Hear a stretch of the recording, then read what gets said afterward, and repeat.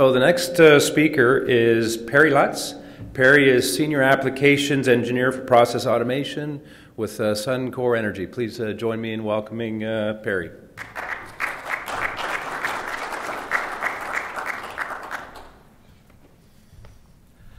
Thanks, Peter, and welcome everyone. Just a little bit about myself. There's been a lot of talk here. There's process automation people, IT people. Well, I am kind of from the process automation side. I started my career in process control, moved to real-time optimization, and did a lot of projects there, but then took a different direction, moved up more to the business side. Did production business planning, moved to refinery development, some strategic work, but then now I've come back to process control and real-time optimization. So the presentation that I have today, bringing financial clarity to operational decision-making, is kind of right down my alley and kind of pulls on all the different skills that I've learned and done throughout my career. So what I want to do is I want to tell you about what this financial clarity is, and I want to look at how it's how we see it and how we can fix it. So just a little preamble. At Suncor, we've analyzed cases verifying our RPM, which is short for profit meter application, and it can generate nearly 50 cents a barrel of crude by helping close a gap between plan and actual in near real time. It's a visualization tool that supports a business process, monetizing the gap and assisting the refinery team to act on a daily or more frequent basis to close that gap. And it involves no additional headcount and virtually no maintenance. It runs once an hour, generates and manipulates data, which is already out there, illustrating there in real time your operation and how you compare to the target production numbers that you're looking for. So a little bit about our Suncor. Where I work, the Sarnia refinery, 85,000 barrel a day refinery. We have 2 crude units, 1 vacuum distillation unit, a Houdry cracker, a 2-stage hydrocracker, reformer, distillate hydrotreater, and BTX, which is a chemicals and solvents producing unit. We have multivariable control on all the units and real-time optimization on a few of the units. Planning and scheduling models that we use, the vectors are built from rigorous models and are updated by regression of actual plant data. We worked in partners with Manufacturing Technology Network, a company formed to integrate planning and scheduling with operations and control. Their founders were technology and business leaders and developed multivariable constraint control, real-time optimization software, and applications for the oil and refining industry. And together, the partners of the company have an extensive number of years of experience in the industry. So, first in automation, let's look back.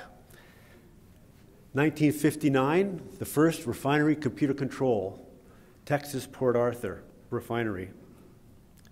1991, first equation-oriented RTO, real-time optimizer at Sunoco, Sarnia hydrocracker. And now, 2013, we've embarked on the first refinery-wide optimization at Suncor, Sarnia, and in the meantime has staged the refinery-wide optimization in deployment of the profit meter.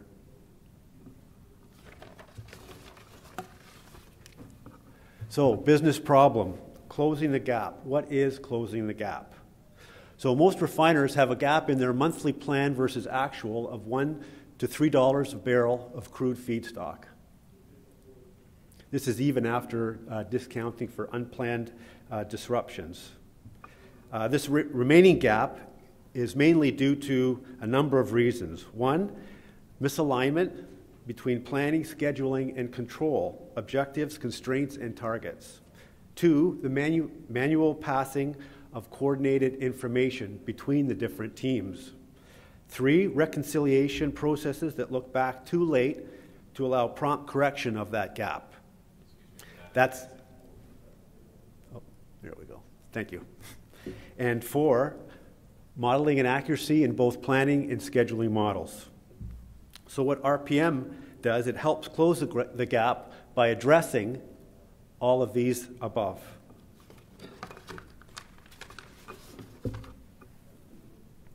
So, first steps in closing the gap.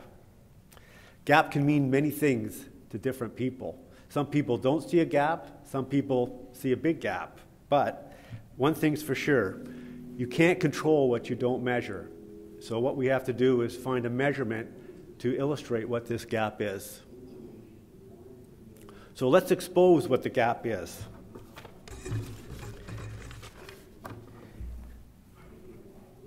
In our business, we run a monthly plan.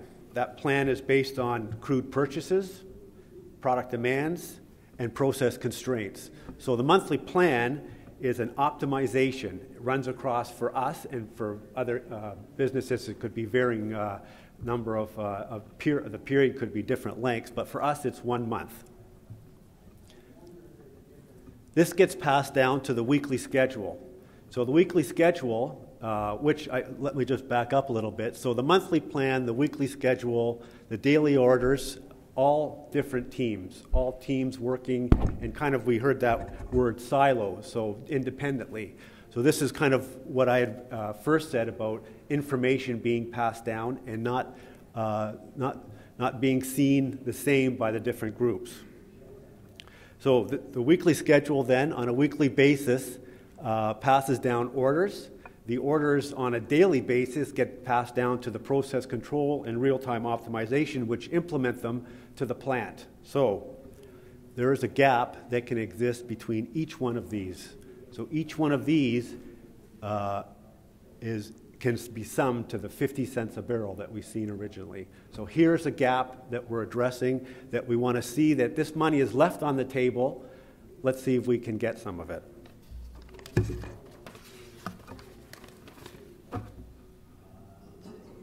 So awareness of the gap is a result of advances in planning, scheduling, and automation technology, and a push to better integrate flows between the teams. Some refiners address the gap by collecting and displaying most of the necessary information on their real-time historian or their business systems. Others use a frequent top-down incentives update approach. These approaches address symptoms rather than the cause of the gap because of a lack of team collaboration enablement. So there is typically no single refinery view that shows the current gap in a way that satisfies the needs of all the members of the combined refinery leadership team. So let's illustrate this. Opportunity cost visualization today. We see the planner's monthly average, which is done offline. So it looks at the dollars, the volumes. It's always 1 month behind. So it generates for the upcoming month. Typical gap, about $1 a barrel. We see the scheduler's daily and weekly average. It's a weekly back reconciliation. It's 1 week behind usually. It's trying to it's trying to meet the monthly average. So it's on a weekly basis trying to steward to that monthly plan. Then you have the operator, real time, and the advanced process control and real-time optimization, which is looking at the numbers for today, but there's no dollars associated with it. That's currently how the refinery runs. Now let's look at this in another way. We have the monthly plan. We can see where it's come, where it's going in the near, and where it's going in the future. We layer on top the schedule. So now also we see where the schedules come from. We see where it is today and where it's going in the future. So relative to the plan, we have this visualization together. Then we have the actual layered on top of that too. So now we see the actual in the past, the actual in the present, and we see where we can go with it in the future. And we put the dollars associated with that. So now we see, are we making money? Are we where the plan wants us to be? Or are we below where the plan wants us to be? This is all on hourly performance. It compares actual to plan in the sense of dollars, volume, and quality. Quality being of the products. So RPM is not planning, scheduling, or control software, nor is it a smart dashboard, but it's an integration of planning and scheduling output with plant control. It adds a business process to the work of the leadership group at the daily operating meetings of a refinery to help them operate closer to the optimum as determined by the planner and scheduler. It calculates the opportunity cost of not meeting currently scheduled targets. That's the actionable plan. So that's the difference between where your schedule wants you to be, your scheduled plan, and where you actually are today in real time. And the sources of the gap can be prioritized so they can be analyzed and corrected in terms of dollars. So you know which ones are valued more. Those are the ones you want to go after. It enables collaboration of planner, scheduler, operator, advanced process control person, engineer, to correct the gap as it happens. So what it does is it gives you a collaboration between all the groups to work together for the same cause. So, source of benefits. Increased yield of higher value products.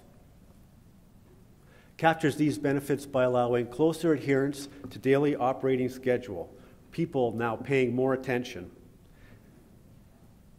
It's driving closer adherence to planning goals, streamlining and integration of work processes between planning, scheduling, operations, and process automation groups.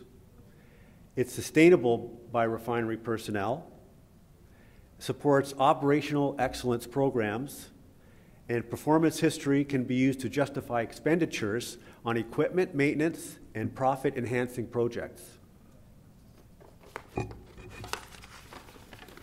So let's have a look. And how do we define profit? So profit is defined as the sum measure, profit, of the flows in the plant, qualities of the plant, and the dollars. And those dollars are from our planning tool. That's subtracted from the scheduled profit, which are the flows from the schedule, the qualities from the schedule, and again, the dollars from the planning program. So basically, we're comparing process performance against scheduler's target on an hourly basis. The flows, qualities, and dollars are all user configurable. So what we're looking at basically is a delta.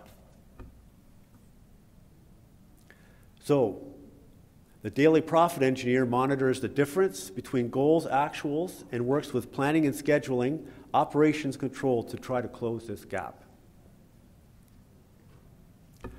Here's some examples. Overall, we have a total profitability for the day, and again, this is a delta. So this is viewable by all the different teams. The delta 0, if you're operating along the 0 delta, you're basically operating to target. So you're right on target. If you're above that, you're operating above target. So you're doing better than the scheduled plan. And if you're below that, then there's a gap that you're going to try to fix.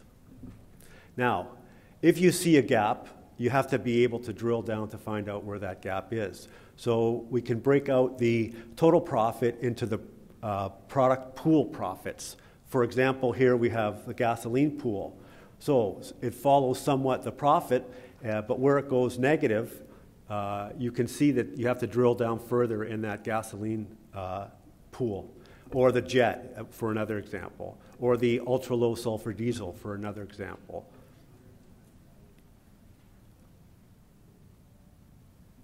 Now, once you determine what pool the problem exists in, you have to be able to drill down even further. So now what we do is we look at a comparison of the different flows. So, for example, gasoline pool total flow, we look at the actual compared to plan, compared to the production plan, compared to the schedule.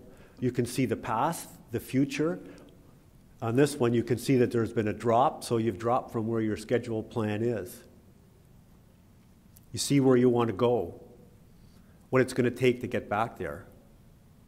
Your gasoline pool, then, you can break down again into further components to drill down even further. Reformate flow, alkylate flow, light straight run. Drill down to see where the problems lie there. Why are you not running to plan? And then it's a matter of chasing to operations, chasing to the control. Where does the problem really exist? So, summary of the benefits identified. Open loop optimization, we claim 70 cents a barrel. Work process automation, 10 cents a barrel. Operational excellence, 10 cents a barrel. Operational opportunity, 10 cents a barrel. So in total, we have $1 a barrel of an opportunity cost in closing this gap. Now this gap, just going to step back for a sec. The production planner at the end of the month, in his one of the things that he has to do is he looks back at all the events that happened during the month, and he reruns his production plan with all the events that happened and compares that to where the plan actually went.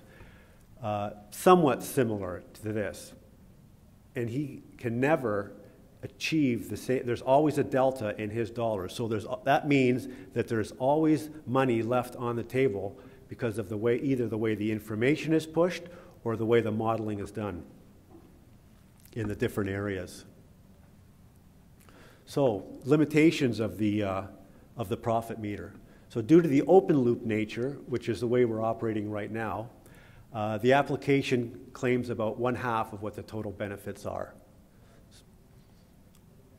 All benefits arise from yield improvements, and capturing the rest and more requires a refinery multi-unit optimizer, which employs a simple engineering model that optimizes the scheduler solution. And this refinery model is based on a full refinery. Oh, thank you.